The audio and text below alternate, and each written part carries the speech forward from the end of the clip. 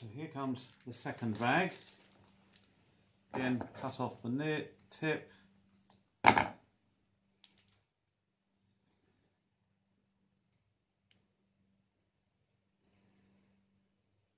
begin pouring.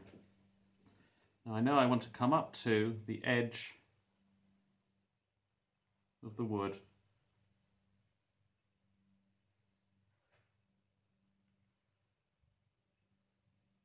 So I'm going to start pouring more in the areas where I can see it's slightly lower.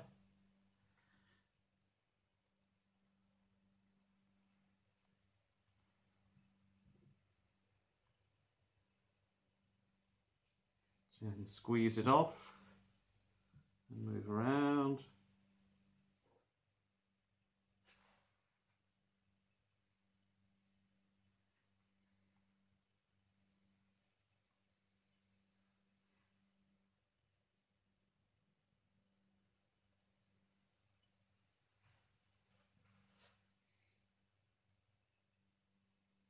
That's looking good. I think we are there.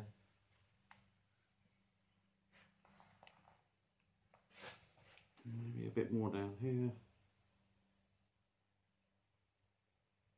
Obviously, the table needs to be level as well. If it isn't, you're going to get it higher at one end and lower at another. If that starts happening, I can see it's not quite going into this corner as much as it is down there.